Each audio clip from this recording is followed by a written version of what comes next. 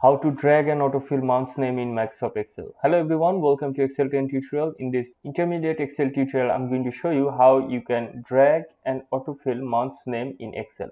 Usually it should work automatically, like if I write here January and if I click here, and when the cursor changes into this cross and if I drag and autofill, it should give me the month's name.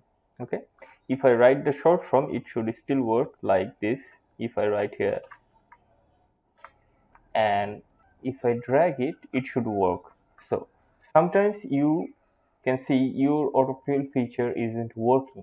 Okay, so for that you will need to click on the file option, click on more, click on option, click here advanced. Okay, now in the editing option you will have to check if this option is check mark, enable fill handle and cell drag and drop. If it's unchecked, your autofill feature will not work. If it's checked, it will work. Okay, and now there is a second option in the same position. Let me come here again, click on file and click on more and option and click on advanced, and now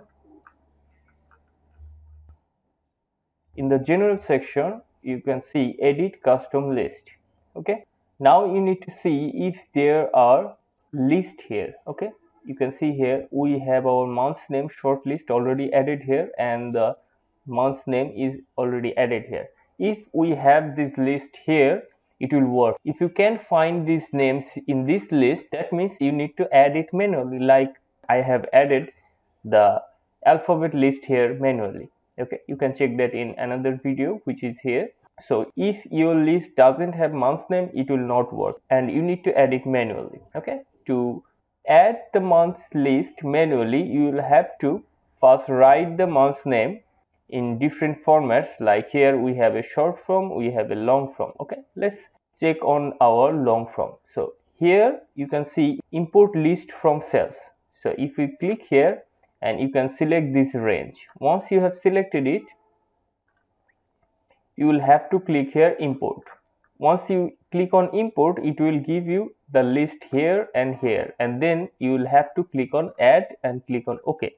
This will add the month's name manually inside the autocomplete list.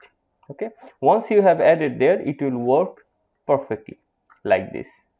No matter where you drag and how long you drag, it doesn't matter, it will work.